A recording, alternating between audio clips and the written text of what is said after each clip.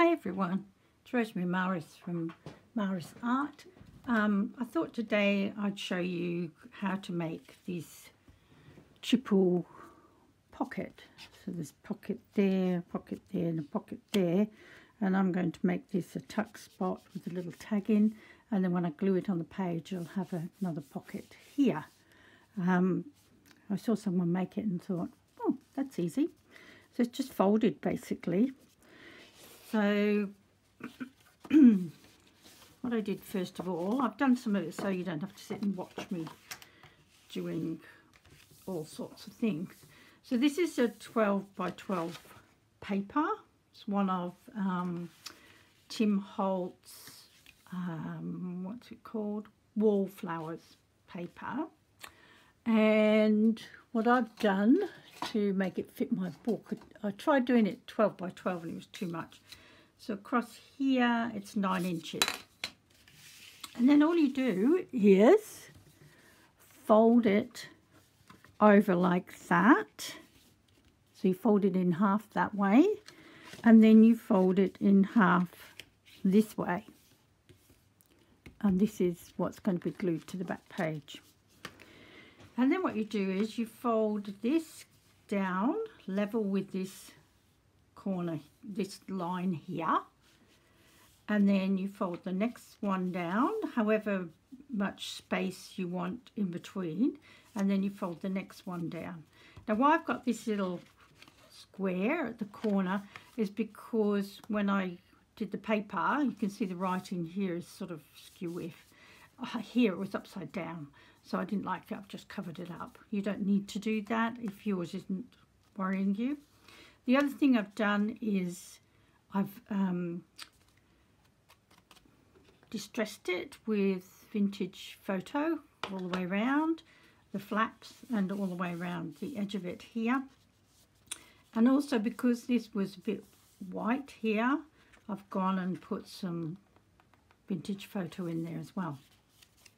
And then what you do is you just tuck this in there and you tuck that one in there.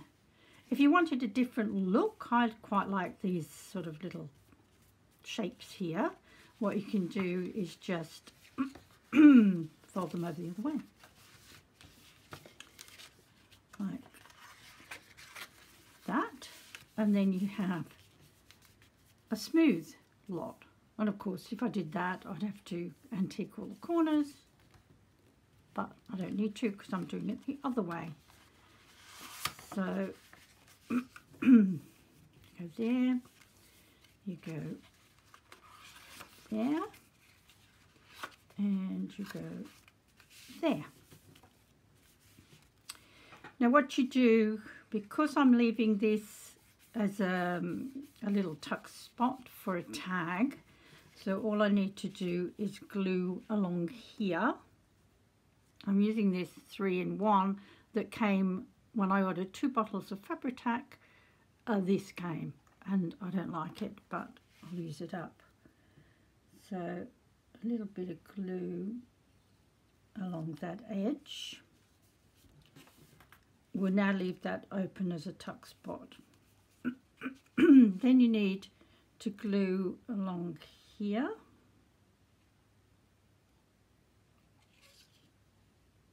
Unless of course you want to leave that as a tuck spot too, but I don't. And then you need to glue here. So you're gluing down all of those little tabs like that. What I have is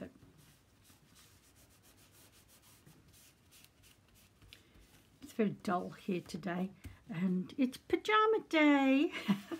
So I'm crafting in my pajamas. So then you do a line of glue along here for that little tab, a line of glue along here for that little tab, and a line of glue along here for that one.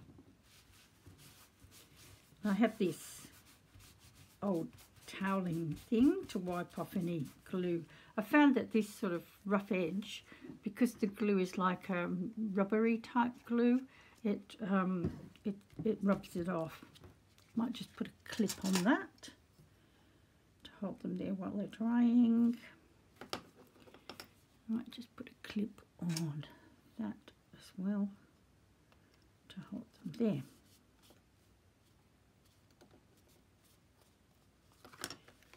Right, so this here, I've made this little thing like that. I was going to cut it off there, but then when you line up all the other things that are going in the pockets, it looks quite nice. So I've left it with the pointy corners. So all I've done is, this again is from that Tim Holtz paper.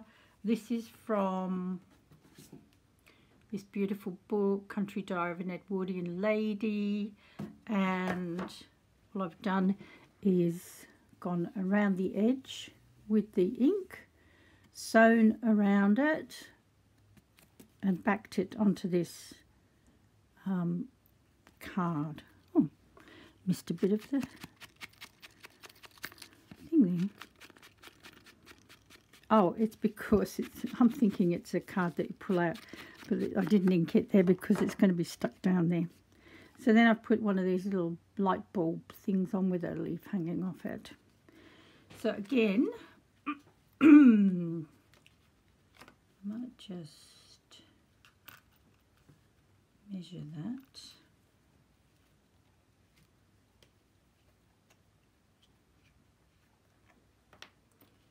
So I need it about there,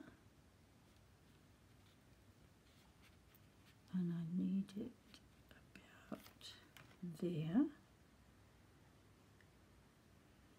and then along here,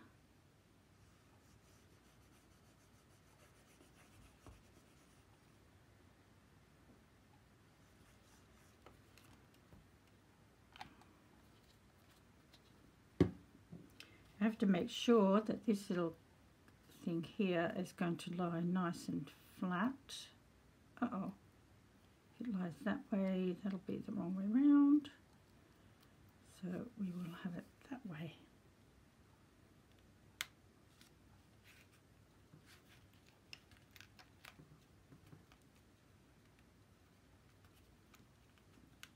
Move that down a little bit.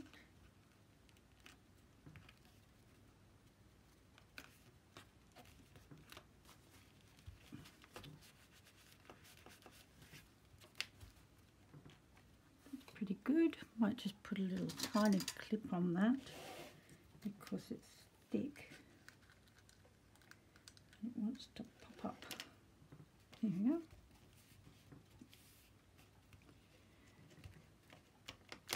And then I've made this little tag, little stamp bird. This is the paper that matches the pages I'm going to put in. That'll pop in there. And then this one, which is, this is the fabric from the cover, and it's got a nice little thing on it. Again, I've just antiqued all around the edges and then sewn it round with a straight stitch. Glued this with Fabri-Tac, and that will go in there when it's glued to the page, so that'll just stick out as a little tab. And then I've made these 3 little cards, again from that paper, Tim Holtz Wall Flowers, and then inked it around, sewn them around, inked the back and put a little bird on it. So they fit in like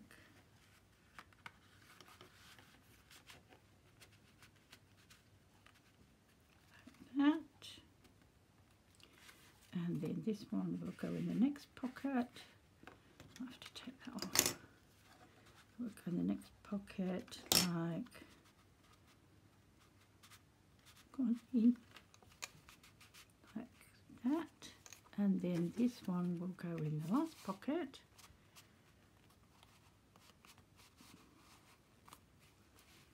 Like that. And of course me, I'll have to have them all lined up beautifully like that.